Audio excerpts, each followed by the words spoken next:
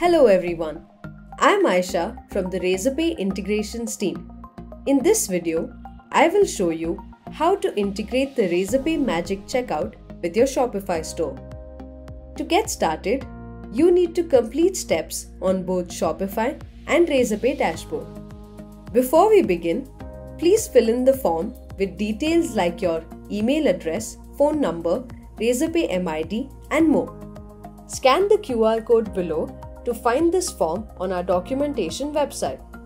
Once you fill the form, it takes a maximum of 48 working hours to enable the feature on your account. Let's get started with the integration. Log into the Shopify store using your admin credentials and navigate to Products.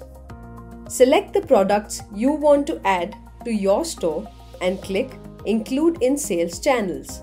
Select the Magic Checkout checkbox and click Include Products. Next, navigate to Settings and click Taxes and Duties. Scroll down to the Global Settings section and select the Include Sales Tax in Product Price and Shipping Rate checkbox. Click Save in the top right corner. Then, in the Settings section, navigate to Checkout and scroll down to the Order Status page Additional Scripts section. Add the following code in the Additional Scripts section. Scan the QR code below to find this code on our documentation website. Click Save.